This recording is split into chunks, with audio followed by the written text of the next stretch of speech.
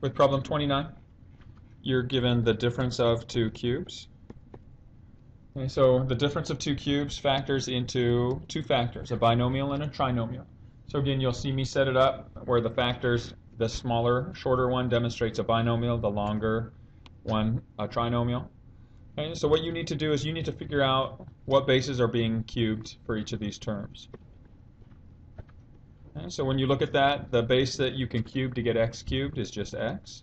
The base that you can cube to get -8, again, keep in mind the sign, is -2. So there's your two bases, x and -2. So our binomial factor is just the sum of these two bases. So x plus a -2. And then the trinomial factor is the first base squared. The last term is the second base squared. So -2 squared is a +4.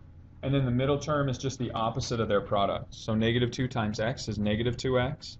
Change the sign of it, and that gives you your factors.